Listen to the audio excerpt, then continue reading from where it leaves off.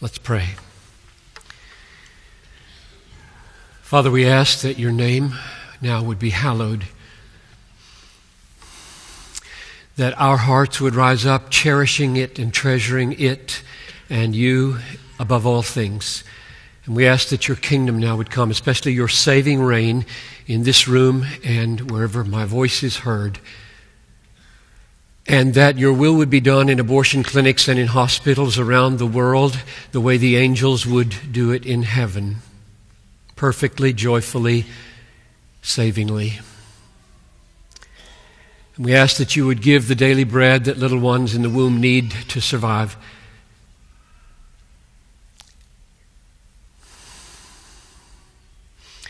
And we ask that sins would be forgiven for all of us. And we ask that we would be protected from the evil one who for these many millennia has never ceased to joy in child sacrifice. So, this is our prayer, and we ask you to come and do it in Jesus' name. Amen. The first thing we need to see in this text is that there is a staggering truth, namely that God, the creator of the universe, the one who upholds all things by the word of his power, the one who is all governing and controls whatever comes to pass, is the Father of all who receive and believe in Jesus. And as our Father is more ready and more inclined to hear when we call and help us than the best Father is that has ever lived on the planet. That's the first thing that needs to be seen. So let's read it. Verse 9. Which of you, if his son asked for bread, would give him a stone? Or if he asked for a fish, would give him a serpent? If you then, who are evil, know how to give good gifts to your children, how much more will your Father who is in heaven give good things to those who ask him? God Almighty, maker of heaven and earth, is the Father of all who receive and believe in Jesus. That's the first thing that has to be seen. And the reason I say limiting it, all who receive and believe in Jesus, he's not the Father of everybody, is because that's what John 1:12 says. And it's the fighter verse for this week. As many as received him, who believed on his name, get it, to as many as received him, believed on his name, to them he gave the right and the power to become the children of God, and thus he their Father. God is the Father of all who receive and believe in Jesus, and only those. And what a glorious privilege. What manner of love is this, that God should be our Father.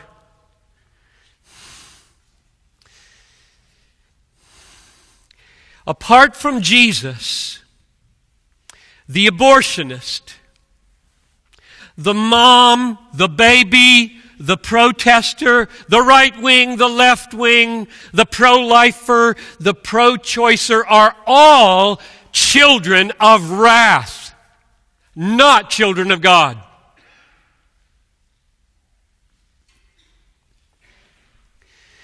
I use the phrase children of wrath because that's what the Bible uses in Ephesians 2:3.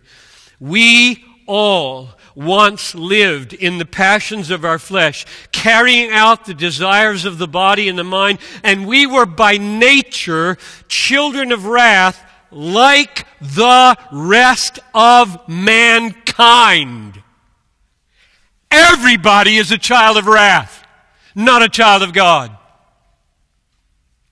Until, by amazing, more than amazing grace, God draws us to Jesus.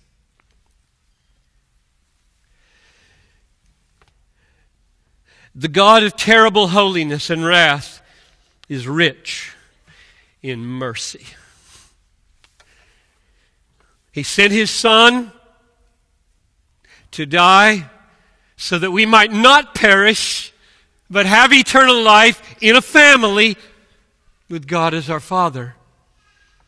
He did not come to be served, but to serve and give His life a ransom for many. He came to lay down His life for the sheep. He came to bear our sins in His body on the tree. He came to provide us with a righteousness that we can't have by law keeping, but only through faith. He came to reconcile us to God. All the children of wrath may be children of God if they will come to Jesus. That's why He died and rose again and reigns today. So the aging abortionist a few blocks from here, after 3,000 plus abortions, can become a child of God. She could hear on her deathbed, "Today you will be with me in paradise." She could. The same is true for the mother of 5 aborted children, or the selfish responsibility shirking boyfriend, or the secretive, shame-fearing, overbearing parents, or the desperate 14-year-old girl. It's all the same. Jesus did not come into the world mainly to stop abortion in this age. He came mainly to die for abortion-committing sinners. I have not come to call the righteous to repentance, but sinners. There is one way to know God as your Father, and it's the same for the people at Planned Parenthood as for the people at Pro-Life Action Ministries and the people at Bethlehem Baptist Church. Come to Jesus. One of His disciples, Philip, said to Him, "Lord, show us the Father." And Jesus said to him, "Have I been so long with you, Philip, and you don't know me?" That's wild.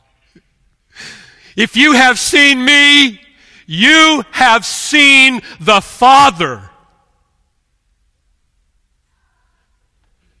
Everybody who comes to Jesus has God as his Father in Jesus, now and forever. That's the first thing that needs to be said in this sermon from this text. The heart of Christianity is not a culture of life.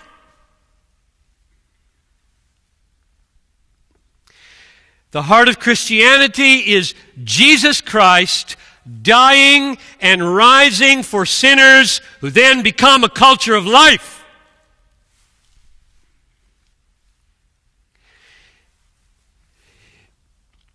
Before we can speak of the demanding words that are about to come in this text, we need to hear these delightful words. The omnipotent, all-wise, all-knowing, all-holy, all-just, all-good, all-governing God is the Father of all who come to Jesus and receive Him and believe in Him as their divine Savior, Lord of the universe, and treasure of their lives. And thus have in heaven a Father who is more eager, more ready, more on His tiptoes, willing to hear their cry for help than the best father that has ever lived on this planet. That's the first thing that needs to be said in this message. So I would just pause here and say, is He your Father? Where are you? I'm looking for you. You who have to say no, because I want you so bad to be my sister. brother. That's what we call them because we have a father. So, right now, you could just do that. Why don't you just do it? We don't need to wait. Just say, I'm done running. I'm done rebelling. I'm done questioning. I need a Father in heaven. I've been sinning all my life. I need forgiveness. If this is the way, I'll take it. God, open their eyes. Wherever you are on the line of sin and sorrow, the mother who aborted your child, you're probably here. The father who encouraged it, you're probably here. The doctor who performed it may be here. I knew a Christian doctor once who had this all rationalized. An activist who tried to stop it, you may be here. Hope so. The politician who supported it or fought it. The passive person, this is probably hundreds of you, who never give a thought to it. Those aren't the main issue. None of them. The main issue is, have we thrown ourselves on Jesus for mercy? That's all. Things will change. But do we have a Father in heaven by throwing ourselves on the mercy of Jesus? Now the rest of this text is for the family. If you're not in the family, listen please, because it might attract you into the family. Maybe things you didn't know about the family. You've been watching from the outside all your life, and maybe listening to what this family conversation is now might just change the whole way you think about it. So, that was point number 1, verses 9 to 12. God is our Father if Jesus is our Savior. And we need a Father who cares for us, because what's coming is so hard you could never do it without Him, ever. Verse 12. So means therefore. Therefore, because you have that kind of Father, whatever you wish that others would do to you, do also to them. For this is the law and the prophets. Now that word so is very important. He's saying, therefore, because of everything I've just said in the last 10 or 15 minutes, because of everything about God as your Father, Jesus as your Savior, His readiness to meet every need that you have as you launch out in self-denying love of others, everything you need is yours. Because you got that Father, there's no other way you can love like this. You try to turn it around, won't work. So that therefore is really, really important.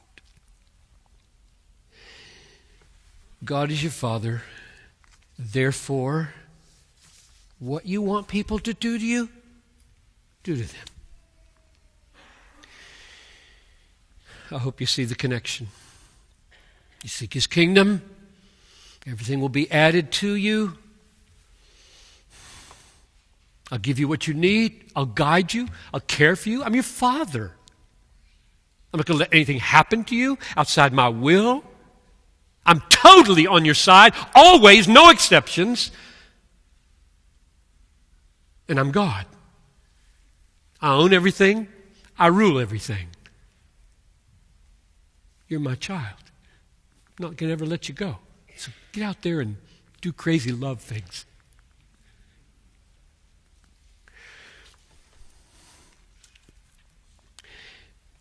Please, please see the order here. The order here. As children of wrath, we come to Jesus and we receive forgiveness for our sins. The wrath is taken away. We're adopted into God's family. We receive the spirit of adoption. And now God sends us as His beloved children, the apple of His eye, the cherished possession into the world to do risky things like treating others the way we would like to be treated.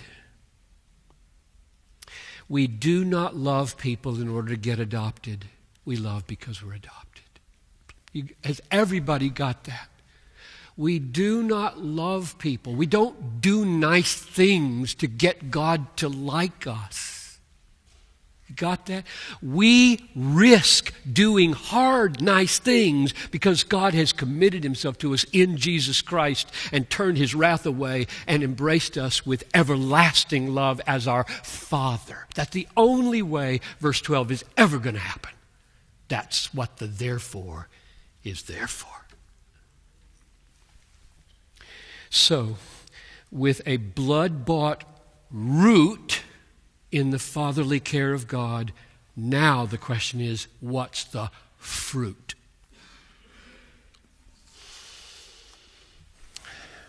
What is involved in the golden rule?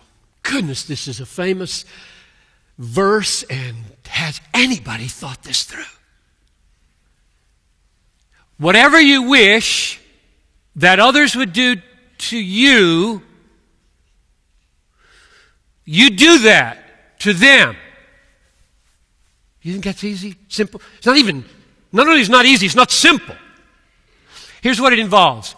2 wise acts of imagination, 1 massive act of self-renunciation, and 1 beautiful act of joyful generosity. And if those aren't there, this isn't going to happen. So let me walk through that. First, an act of imagination, wise imagination. Number 1. Suppose that there's a 20-year-old sophomore at the university, a girl, young woman. And her parents are paying her way through school, and she's dreaming of medical school. And suddenly, she finds herself pregnant, and she's terrified. Her parents are going to be furious. The dream of medical school looks like it may be falling through her fingers. And worst of all, she doesn't know who the father is, because that's the way she's been partying. Now, suppose that you're a 30-year-old guy married at Bethlehem, good job, virtually no needs at all in this world, and somebody says or asks, what would you wish that others do to you? And you might laugh and say, give me an iPad, or a gift certificate to Amazon. Always think of something to get. Don't need anything, but if you're asking what I wish that others would give to me, iPad and a gift certificate to Amazon. You know, how will this man obey this command in relation to that young woman if their paths cross? Do unto others whatever you wish that others would do to you, do them. He'd give her an iPad and a gift certificate. Now, if he does, if he gives her what he wants, he is not obeying this text. No! So it's not easy. This is not an easy command to figure out. Well, I thought you told me that I was supposed to do to others what I want others to do to me. That's what I want others to do to me, and so I'm doing it to her, and I'm done. This is supposed to work. You told me to do that. Jesus, well, he expects you to think. And he expects you to feel, and he expects you to get inside himself and not be so mechanical. Jesus wants us to ponder what's here.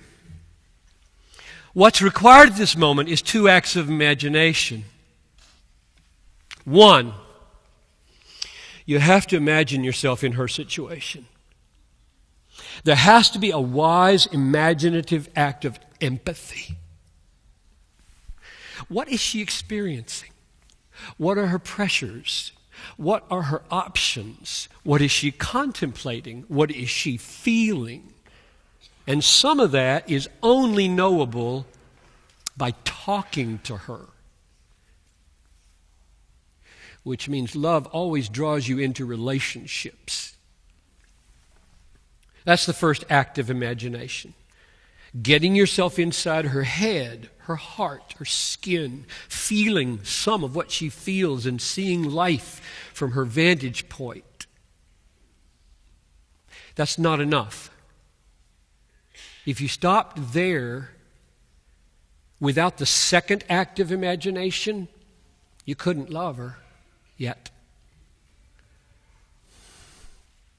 Because if you just say, I'm going to be her, I'm going to be her, I'm going to get inside, I'm going to be her. Well, the problem is probably she doesn't know what she really needs.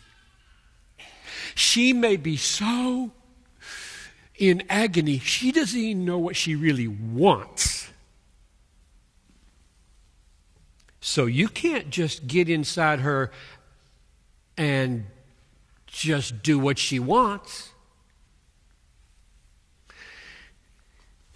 You have to get inside her and still be you. The Bible-saturated, humble, God-shaped you with a creative act of empathy, getting in her life and her skin and her feelings and being both her and you, and out of that discerning what is wanted and needed at the deepest level here, and that's what you do.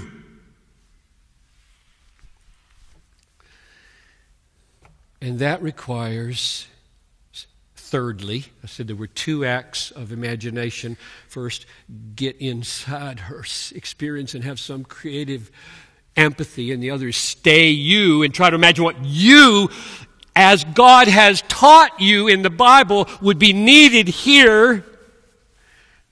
Now, the third thing is that's impossible without a massive act of self-renunciation. Because this isn't what you planned for this afternoon. This is not what you plan to do with your time. It's not the kind of stress you expected to get into. This is totally not what this semester was supposed to look like for you. You, the good, loving, caring person. No. Everything is changing. You're now in another's life bearing a load and trying to get her around you and you into her and figure out what would be loving here. And that's just stopping being all the stuff you were going to be. This is called self-denial. He would come after me, let him take up his cross and deny himself and follow me. And lastly, I said it was four things. 2 acts of imagination, 1 act of self-renunciation, and then a joyful act of generosity. Because if we stay right here and say, all we need to do to obey verse 12 is to deny ourselves and do unto others as we'd have them do unto us, or here's the reason I say that needs to be followed by a joyful act of generosity, whatever form it takes, is because nobody feels loved when you try to help them begrudgingly. Nobody. You try to do the right thing for somebody, murmuring all the way along that this is hard, or that this is inconvenient, or that this is costing you. They will not feel cared for. And so it gets more and more impossible. This verse just gets more and more impossible. Unless you have a Father who says, I don't care how much time you spend. I don't care how much you give. I'm taking care of you all the way. I've got your back. I've got you covered. Seek the kingdom first. Everything you need will be added to you. Move. I'm your dad. I'll be right there. Words will be there. Money will be there. Time will be there. I'll make it up for you at work. I'll make it up for you at church. I will be for you. I'm your Father. So, go ahead. Do it.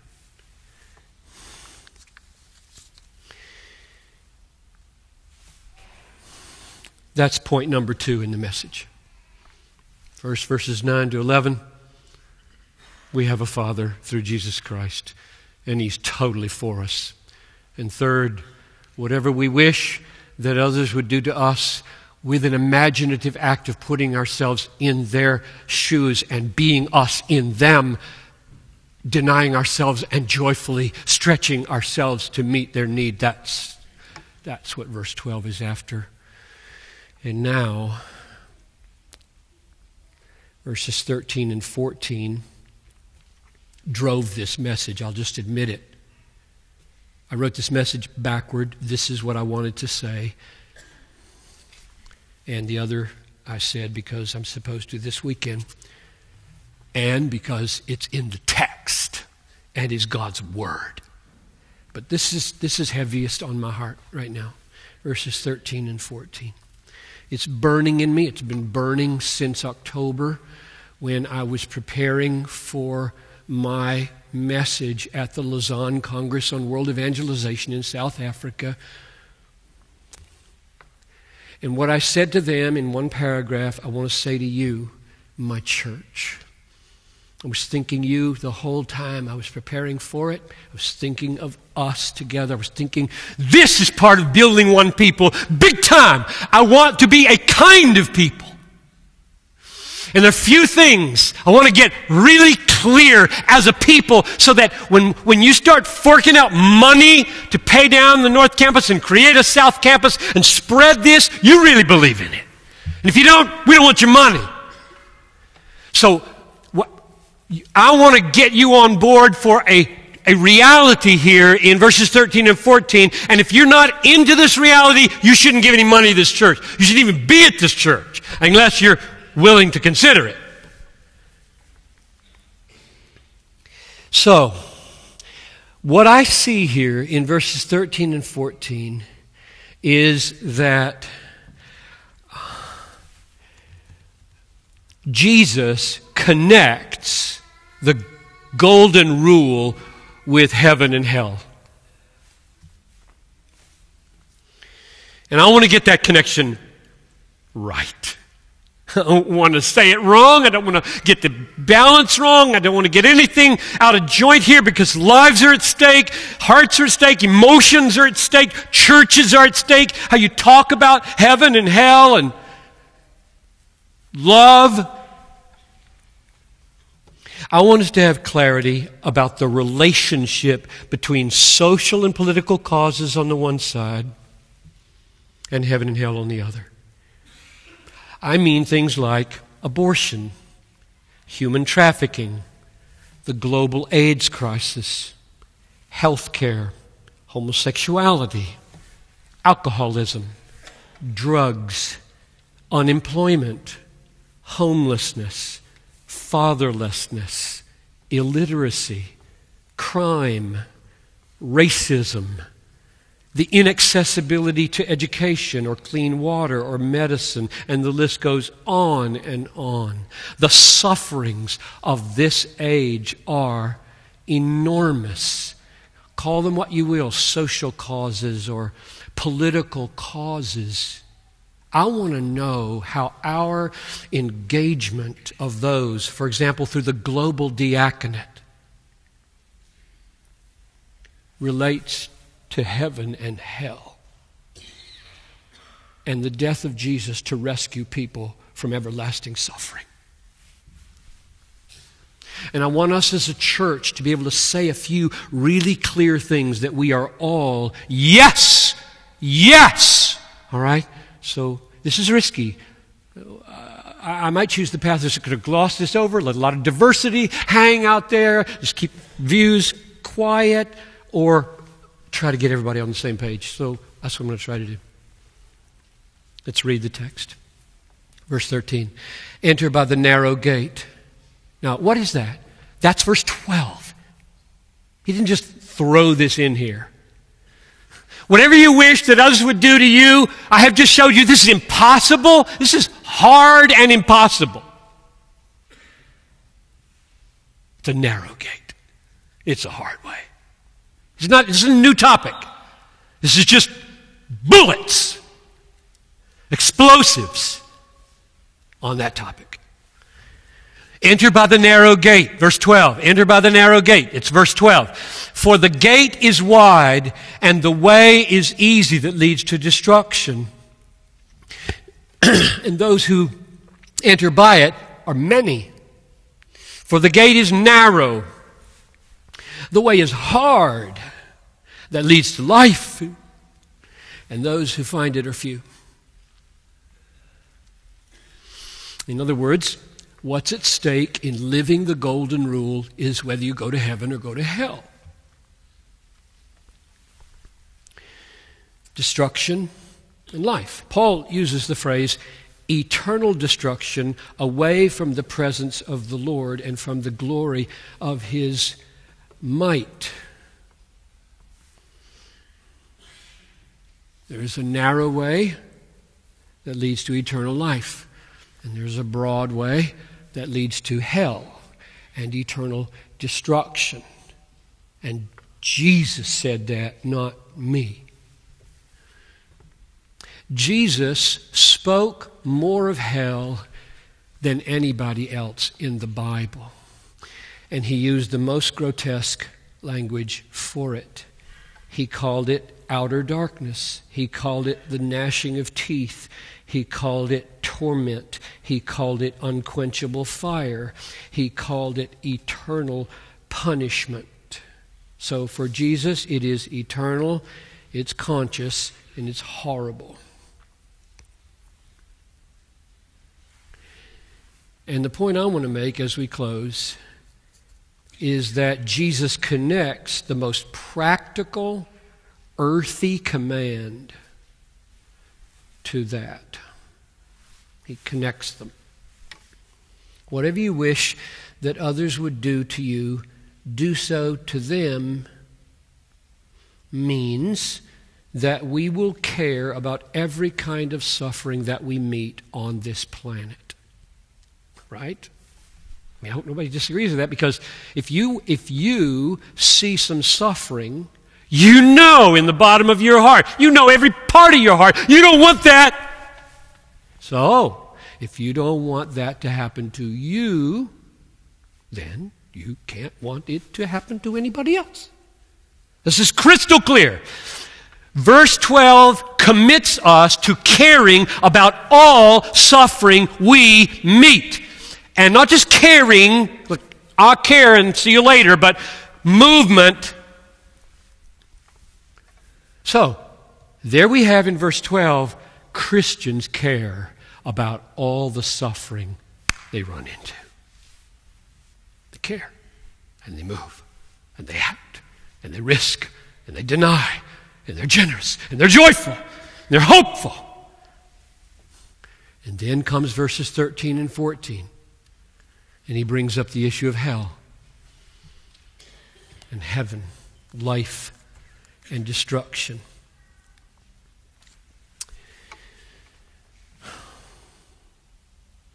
In other words, there is a worse suffering coming. I don't care what you see on this earth. There's a worse suffering coming.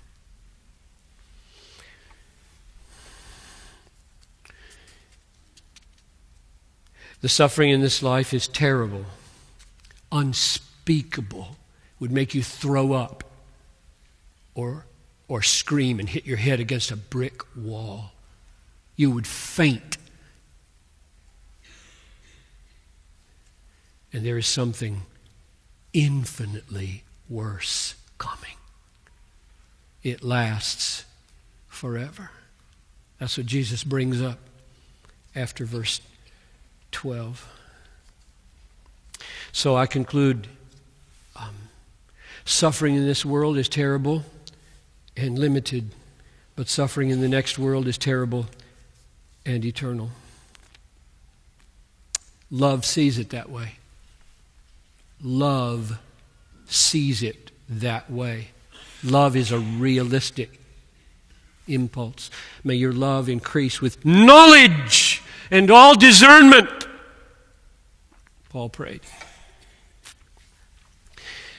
Love reckons with the reality of suffering here and the worst reality of suffering there. Love does. Love does. If love puts his head in the sand with regard to suffering here, it isn't love. If love puts its head in the sand with regard to suffering eternally, it isn't love. Now, here's my burden. I see around us, I'm trying to overstate it, I want to say everywhere, very prevalent Christians in the church who are driven by the tendency to care only about suffering now or only about suffering later.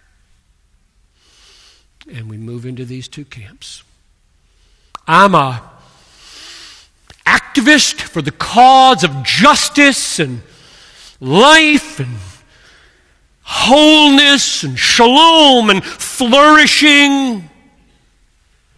And I am not going to be distracted by that. I'm going to rescue people from hell. And that is irrelevant to my life. And there we go. And here's what I want. Here's the building one people. I want Bethlehem, I want us all to say, we will not make that choice. We will say this sentence and mean it. We care about all suffering now, especially eternal suffering later. That's the sentence I want to leave ringing in your ears. You test it. You go home and you test it. I'm not going to force you to stand up or do any signaling right now. I want you to feel whether you can embrace both of those, because my guess is that in this room there are people that are very resistant to the first half and others who are very resistant to the second half. I don't want us to be among the sophisticated Christians who cannot take the word hell on their lips, let alone fire or brimstone or outer darkness or gnashing of teeth or torment. No, we're too sophisticated for that. That's not who we are. I don't give a rip about sophistication. I want truth. I want to know, God, are these people that I hobnob with day after day, are they on their way to destruction? And if so, I know what love requires. And there are others who are so jealous to guard that truth that they're afraid to death of fighting any evil in this world. It's going to look like liberalism, for goodness sakes. Well, can look like whatever you want to call it. It's just what verse 12 says we should do. So there it is. I'm done. I'll just try to sum it up.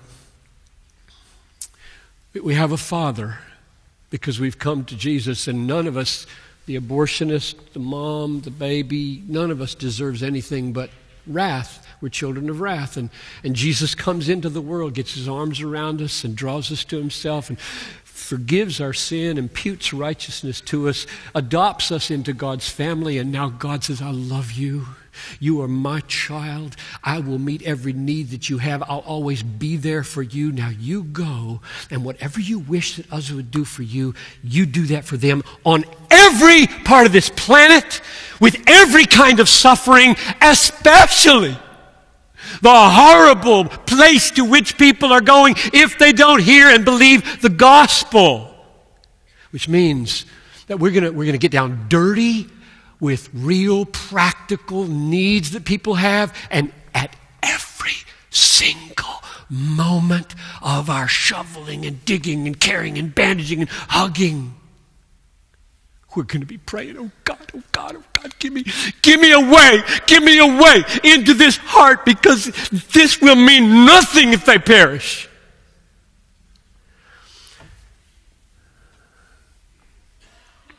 I hope that we can be together on that.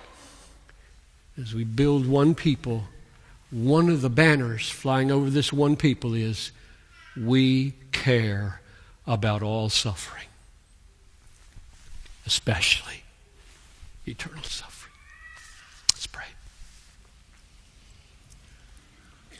So, Father, I ask now that you would become, by grace, through Christ, the Father of every person listening to me. And then, in that sweet, wonderful, unshakable, eternal security in the family, you would send us ways we've never been sent before to go do unto others what we would like done to us in their situation, knowing all the truth that we know.